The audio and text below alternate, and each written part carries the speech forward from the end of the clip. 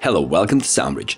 We wanted to show you what's new in the version 2.3.0. One of the biggest changes we've made is to the crossfades and how they're applied. Now you can create crossfades in the sequencer directly. No need to go into a merged file, so as soon as you overlap two blocks, the crossfades are available right here. So you hover your mouse over the intersection and you will see these two white points pop up, so you can just move them. And of course, now these snap to the grid. Okay, so if I turn off the snap, it's going to be much more fluid, just like that. So there's a crossfade right there in the sequencer. Now, I wanted to mention also that fades, normal fades, now also snap to the grid, just like this. Let's get back to our crossfade. So now when I click on this crossfade that I've created, I can just drag this middle point, of course, and change the nature of the crossfade.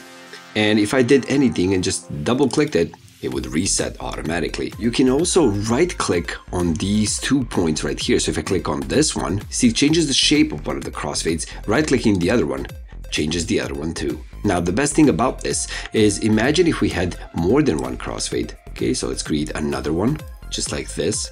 And I could select both of those by holding Control and just clicking on one, then on the other. So clicking somewhere inside of the crossfade, and I can move them both at the same time, at the same rate. I can resize them both, just like this.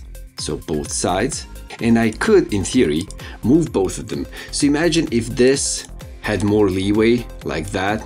So if both of these had more space on each side of the audio, just like that. If it was cropped out a tiny bit. So imagine if the file has more space on both sides, you can actually move the entire crossfade left and right.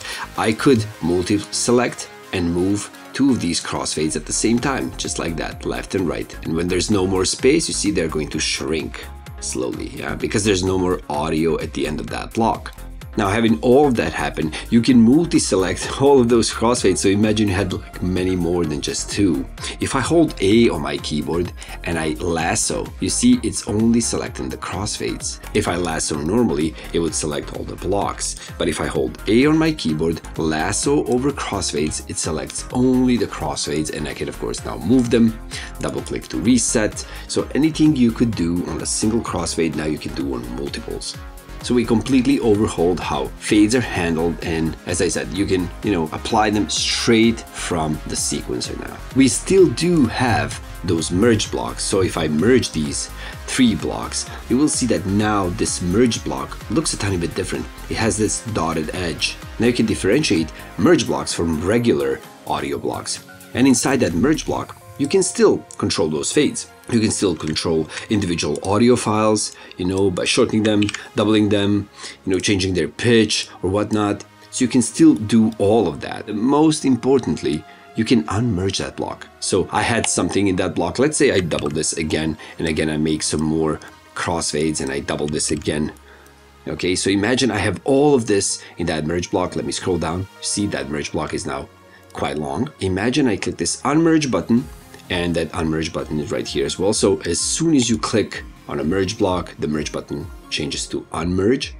And if you do that, if you unmerge it, it's going to keep everything it possibly can. It's just going to unmerge the block. And it will keep all the settings for all the audio files or the crossfades, so everything stays as intact as possible. Alongside this major overhaul, we always try to enhance the usability of the features we introduce. So imagine when adding a track like this, a MIDI track, and you wanted to select an instrument, well, now you have a search field where you can just type in, let's say, Serum or whatever synthesizer you want. But alongside that, you can also see if the instrument you're adding is a VST2 or a VST3 version, in case you have both. The last thing I wanted to show you, but not least of course, is how we improved the Recents folder in navigation.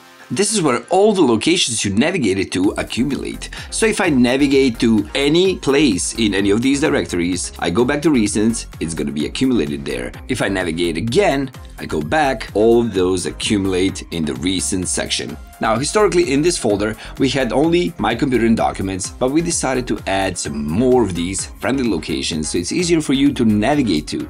So we have this computer, which takes you to all of your hard drives. We have desktop, which takes you to a desktop folder. And the standard, we have downloads, documents, music, all of those familiar places. And all of those, when double click, they're going to open in the last directory that you selected. So if I select number 3, open music, that's where it's going to be shown.